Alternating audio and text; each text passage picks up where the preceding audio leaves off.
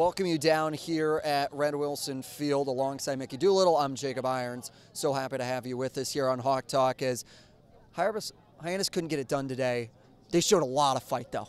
Yeah, in the top of the ninth, it was one of the best offensive innings that they've had all season.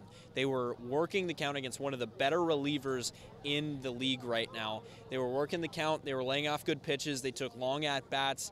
10 pitch at-bats felt like they were going out of style in that ninth inning. They were so common.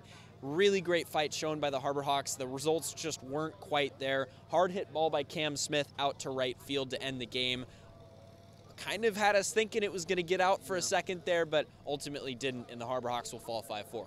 Yeah, 5-4 they fall, but maybe one of the biggest at-bats and the strongest quality at-bats we've seen was John Gassler, seeing two pitchers in that, working a 10-pitch at-bat between both of them. Just a stellar at-bat overall. Yeah, he got a new pitcher in a 2-1 count, and that's something you almost never see, a mid-at-bat pitching change, but he did a great job to stay in there. He immediately was picking up pitches against the new pitcher, laying off some nice breaking balls in the dirt, and ultimately drew a really nice walk. He's going to be a really good player for this Hyannis team going forward. And then another of note, the strong pitching again for Hyannis, looked really dominant again. Yeah, on paper you might see 5 runs and think, oh, that's not great, but it was against a lot of soft contact, and Y-D was just, credit them, they were able to get it in big moments. So, yes, you gave up 5 runs, but I think the quality of pitching was a little bit better than the results. Yeah, and standing now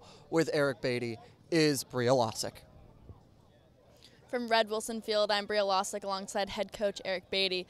Coach, tonight the team couldn't get it done, and you had a lot of work from your bullpen today, 7 full innings. What did you say out of them? Yeah, we had a lot of good arms throwing today, and I think they all threw pretty good. But Y-D just had some big swings when they needed big swings, and they had just enough big swings to win the game against us tonight. In the top of the ninth, the team put a ton of quality at-bats together, really fighting it off. What can you say about this team's fight? Yeah, I think it just shows the characteristic that these guys have and that they don't give up.